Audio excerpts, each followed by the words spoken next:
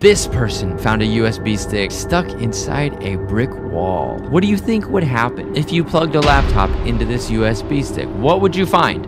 What would you do? Would you do that? You might be crazy if you did this. Think about the possibilities here. What could this mean? One, it could be money. It could be Bitcoin. Two, could be somebody's just old pictures from MySpace or something. Gross. Or a glitch. Just like how old video games used to glitch. Actually, sometimes new ones like Cyberpunk. Things just get stuck in walls sometimes. Yeah, that. So it could be meaningless. Or it could mean something extremely dangerous. We don't really know. Nobody knows what this does. Apparently nobody's plugged anything into it and told the story, at least not on the site where I found it. Nobody's saying a word, so guess we'll never know. But there's some other hidden Easter eggs people have found in real life that we're gonna look at right now. Every autumn in the Oregon Coast Range, when the leaves start to change color, for some reason, these trees change color first, making this design. This person found a Stargate located in a random field, according to their description. A Stargate. You're just gonna like go to some other like random dimension? All right, that actually checks out. Yeah, the fact that it's located in a random field, that's exactly where it should be located. So good luck with that one. This person found a hidden message on a motherboard from a cabinet they're rebuilding, and it says, I wish you were a beer. Dude, you know this was a Friday. They were just thinking about getting home. How many times did they do this? Low-key, I want to rip my computer apart now and see what I can find. I'm not safe. I'm not good for my own like electronics. I'm a danger. I'm a hazard to them and myself. On the packaging of this baguette, I have no idea what that means. It's step number 4. It gives you instructions or whatever, but number 4 says after 4 days of drying, use to pound nails or add to your rock collection. Basically a clever way of saying, look, if you haven't eaten this by 4 days, like, it's no good. This person rented a car and found a tiny flaw in the print that looks like a snake or the Loch Ness Monster. What do you think? Was this intentionally put there? Or did the printer thing just go whack when it was putting all these lines and dots on the window? Personally, I don't know. I can't say. Interesting for sure. This person is getting new countertops installed in their home. And when they pull the old countertops off, this is what they found underneath. There's a random gap in the corner and they put a skeleton in there. Now, this is not real. It's not real. It's a plastic skeleton, okay? It was never a real body. Just to be clear here, okay? Jeez, it's a joke. But I have often thought about this, that there's weird corners and crevices in homes and apartments where it's like, what's that used for? Nothing. If you look at these cabinets and just think even a little bit, you'll realize there's nothing like that's just wasted space. So what is in there? Well, now we know it's a skeleton. All right, there we go. This brick wall may look like it just has cleverly designed, or they're trying to be artistic or something with all these random bricks sticking out. Turns out they're not random. This is Morse code. This is Morse code, and it spells out the address of the building on this wall. That is wild, man. I don't know who thought of that, but that's props to you for that. That's really smart. I'm impressed. This person peeled the label off of their beer. They did not say what brand it was, but underneath the label on the can, it says, quit undressing. I'm assuming if they rotate the can, it might say quit undressing me. I don't know. That makes me just want to start like ripping things apart and seeing like, what's underneath everything? Is there anything? It's probably a bad idea. I feel like most things are gonna have nothing underneath, but that's what makes these finds so special, because it is actually very rare. Okay, I love this one. The NASA Apollo Saturn V Lego set has 1,969 pieces. 1969. Coincidentally, 1969 is the year that humans first set foot on the moon. Wow.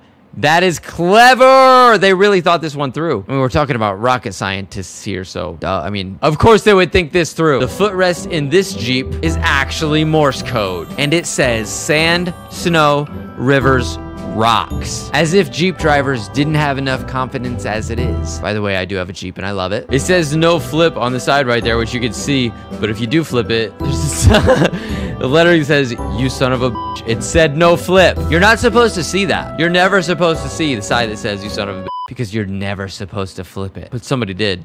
Somebody broke the rules. I don't know what this post is for, but if you look closely, it's actually supposed to be a UFO abducting a human. That's pretty cool. I don't know what city you live in, but respect. That's pretty neat. Apparently, there is a library in the middle of a desert at Joshua Tree National Park. Hey, that's actually not very far from where I live. I drive by it all the time whenever I leave LA. And there's just random books here in this like tiny crevice in the rocks. That's pretty neat. I should see if I can find it. If I ever find it, I'll put it on my Instagram story or something. Follow my Instagram, by the way. Blech. Somebody saw this random design in the sky. I don't know what it means. F this. I f***ing hate this one. Things to do with this box. Cat mansion, spaceship, Batmobile, lemonade stand, cheap coffee table, large hat, house for small humans. Hashtag who gives a crap. Wow, I actually love that hashtag. That's really, really cool. Hashtag who gives a crap. I want to start using that. Irish passport has a tri-color flag binding. Oh, I didn't even notice that. That's kind of neat. The sign at the pond. It's called the pond, but you can only read it in the reflection of the water. So clever. Somebody graffitied the T-Rex runner thing near some train tracks, and it looks awesome in my opinion. How did they get the line so straight? That looks really cool. Dude, train graffiti is so good sometimes. Like, how do people get that good at art? I guess that's like the worst question I've ever asked. Okay, never mind. Bottom of a coffee bag says, what are you doing here? The bag opens at the other end. Ha, you're so funny. Good one. It's a good one. Always wear this beanie on the first date. You will look great. I mean, maybe not. That's a great thing to put on the tag though, to give people confidence. That's actually great. You know what? I should start putting like little sayings that give people confidence on the tags of my merch. Nah, I don't think I could do it. Like honestly, if I put sayings on the tags, it probably would not be something positive like that. It would probably be like, the world sucks. F everybody. Have a good time. Yeah, that's probably the type of stuff I would put.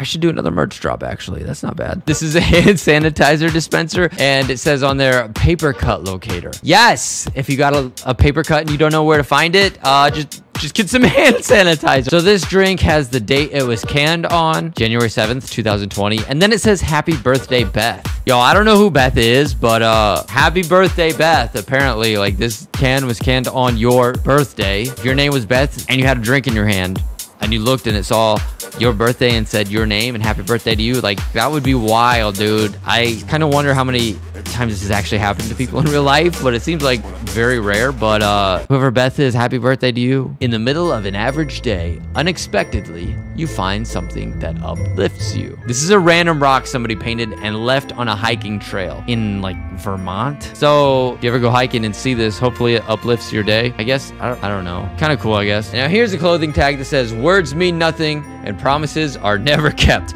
Now that's something that I would maybe put on my merch line. That would make sense. Yeah, kind of like emo sad. That makes sense for the Vibe Check clothing brand, actually. Wow. I'm not gonna steal that saying, okay? Not exactly what I would even put, but I like that it's negative.